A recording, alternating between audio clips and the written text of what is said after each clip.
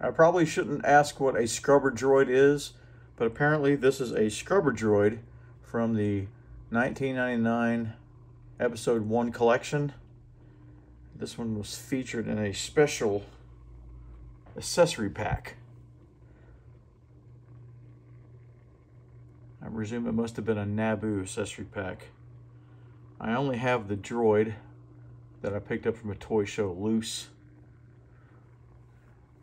And this one features a pullback mechanism. If you pull it back, it's got 3 wheels on the bottom. If you pull it back and let it go, it'll take off. And many times it'll flip over. I thought it was pretty cool, and my kids have certainly enjoyed it.